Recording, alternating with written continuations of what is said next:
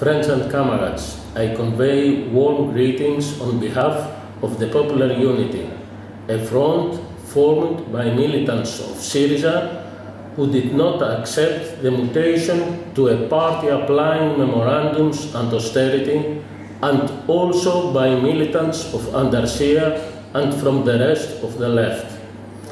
The electoral victory of January and the 62% of the referendum shows the determination of the Greek people to continue the fight against the memoranda. The Popular Unity will fight to express it even in the elections. This magnificent no. The struggle to overthrow the austerity policy is a common struggle with you. We assure you that at the center of our efforts is to continue this fight. Your solidarity is valuable for us and encourages us to continue the struggle.